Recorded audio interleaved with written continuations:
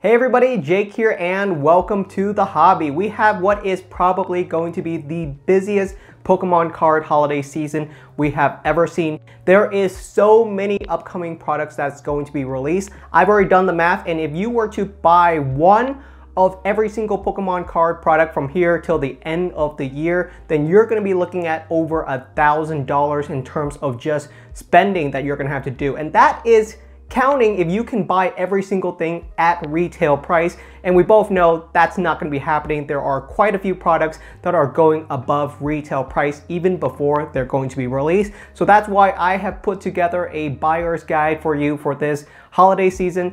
Every single thing that you need to know about what you don't want to miss on, what you could probably pass on, which products you should be opening up, and which ones you should be keeping sealed long term. So let's get started. First up, let's talk about Pokemon Celebrations, the upcoming 25th anniversary set that is going to be released on October 8th. There are over a dozen unique products for Pokemon Celebrations, and some of these I think are going to be better for you guys to open, and some are better to be kept long term for display purposes. Some of the products that you are probably going to want to open includes the Celebrations Collector's Chest as well as the Celebrations Mini Tins, because these have the highest number of Celebrations booster packs comparatively to their cost. If you would like to see my whole entire list for all the products and their retail prices, then you can check out the link down in the description, and it'll provide you all the information you need, as well as when these products are going to be released and what is their current expected retail price. The collector's chest as well as the mini tins are some of the best products to open, but some of the best Celebrations products to keep sealed long terms include both the Celebrations figure collection as well as the Ultra Premium Collection box. Both of these products are on the higher end when it comes to Celebration sealed products. These both look really gorgeous on display, and they are really hard to be reprinted. The Pokemon Company is unlikely to reprint these compared to some of the other more low-end Celebrations products. If you are keeping some of these products sealed for long term, because Celebrations is going to be a classic set long terms, then I think both the figure collection and the Ultra Premium collections are going to be your best bet to keep long term sealed. Next up, let's talk about Fusion Strike, the final Pokemon card set for 2021, and rumor has it it's going to be our largest Pokemon card set ever. We know quite a bit about the Fusion Strike set because it's already been released in Japan, and a lot of information is out there on the set, with Mew being the mascot for Fusion Strike. I would still like to stand by my original point, which is if you're on a tight budget like I am and you don't want to overspend for this year, because like I said, if you buy every single product for this year, even if you get every single thing at retail price, you're going to be spending easily over $1,000. So if you're holding on to some of your money, then I would actually pass on Fusion Strike because it's got a very long product cycle ahead of it. Fusion Strike's going to be around for at least another 2 years, so hold off on it if it is something that you're looking out for. If you have some feelings of FOMO on Fusion Strike, then pick up yourself one single booster box of Fusion Strike. It'll probably go for around $100 to $120 for a booster box, and it's going to be fun. With 36 booster pack, you might get in something enjoyable out of it, and it is the highest value you're going to get out of a pack opening experience. You can't go wrong with a booster box. There's just so much value there. However, if you are looking to just focus on the most exclusive products for this year, then I would pass on Fusion Strike for now. Next up on a product that I definitely would not miss out on, it's going to be the Tag Team GX Pikachu and Zekrom collection, as well as the Charizard and Reshiram Tag Team GX collection box. Both of these boxes are going to be really cool. We actually don't have a retail price on these yet, but I can bet you're going to be paying around $50 to $90 for at least one of these boxes. They contain 10 booster packs, but that's not the big part of it. The big part of that is that you're going to get yourself a gold Tag Team GX card featuring either Pikachu and Zekrom or Charizard and Reshiram. Both of these cards are instant classic. They're not available in English ever before. This is the only chance to pick these cards up in English. In the Japanese market, the Japanese versions of these cards are going for hundreds of dollars, and these are going to be much more affordable options if you have not picked up the Japanese cards yet. So I would definitely be on the lookout for these cards. Tag Team GX are going to be real classic long term. People absolutely love the Tag Team GX cards. I enjoy them quite a bit, and they're no brainer. You get 2 Pokemon on a single card, and it's in a gold exclusive promo design. What's more not to love? Definitely do not miss out on these products. Next on the list, we have what is probably the most confusing product, because I really don't know if this is going to be a cool product to keep long term or whether this is something you're going to want to crack open right away, and that is the Squishy Mythical Premium Collection Box, which is probably going to retail for around $40 to $50. It contains 3 promo cards featuring Mew V, Victini V, as well as Celebi V.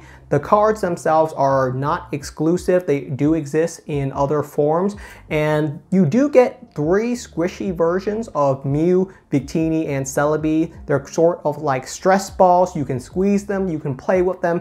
The Pokemon Company has never released something like this before, so it's really interesting to see whether this is going to do well long term. I would love to pick myself up just 1 copy of this box just because I think it's on the affordable end, and some people are probably not going to be aiming for it, so it's going to be a little bit of a hit or miss. I think it looks cool on display as a sealed product, especially with the squishy dolls inside. So if these are Pokemon that you're into, if you're a Mew fan, Victini, or Celebi fan, then this might be something you want to pick up. The booster packs inside are going to be from recent sets, so there's nothing that's super exclusive, but overall I think it's sort of an unusual product and something that I would like to keep sealed long term. Now on to something that you really do not want to miss out on, and that is going to be the Jolteon V Premium Collection Box, the Vaporeon V Premium Collection Box, as well as the Flareon V Premium Collection Box. These boxes are going to retail for $40, but good luck finding these products at retail price, because I can tell you there are a ton of collectors that are going to be foaming at the mouth for these products because the cards inside are smoking cool. Inside of every single one of these collection boxes, you're going to get yourself an alternate art version of one of the V cards, as well as an alternate art version of the VMAX card, and even a jumbo version of the VMAX cards. So these cards are really, really cool. I was not even expecting these cards to leave Japan. I'm super happy that we get English versions of these cards, but going for $40, if you can find these on any shelf, pick it up. I'm gonna tell you right now, these are cool. These are cool to keep sealed. These are cool to crack open. These are cool to get graded. There's nothing that can really go wrong with these. You have to have these. I think these are one of the must-have products to come out of this year. I usually don't go that heavy on the bias side, but I love these, and I can tell you I know a good product when I see one, and I can tell you these products on retail dates are gonna go for $100. Let's not kid ourselves. These are super cool products. You get yourself an alternate art version of Jolteon, Vaporeon, and Flareon, as well as their VMAX form, and all of the arts look gorgeous. This is the product of the year. I can guarantee you. I haven't seen anything else this year that has looked even close to as cool as these products when it comes to the English side. English, we never get products these cool. So when it happens, you bet you're going to want to pick one of these up. So this is my first and probably my final warning until these products release. They're going to come out on the latter end of the year, around November to December. Have your eyes looking for these products from your local game store, from retailers like Walmart and Target. They're going to be available, but only for a brief period of time. I don't think these are going to be reprinted. So if you have these, then they're going to be fantastic to have long term. Finally, we have a couple of products that you may want to pass on. It just really depends on your preference, and that includes the Single Strike as well as the Rapid Strike Urshifu League Battle Decks. These are really meant for the TCG players.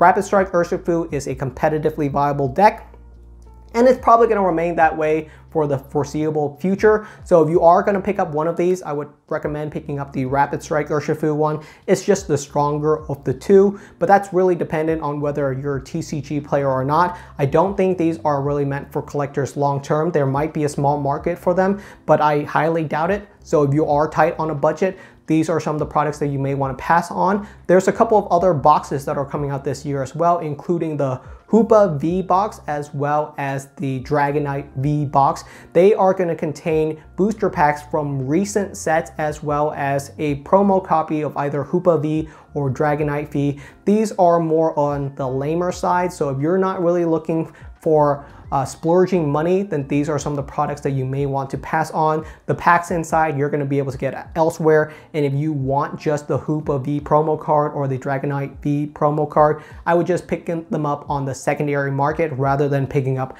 this as a sealed product. However, if there are a drought in Pokemon products in the future, this might be something you want to pick up if you can find it at retail price. That might be a good deal for you.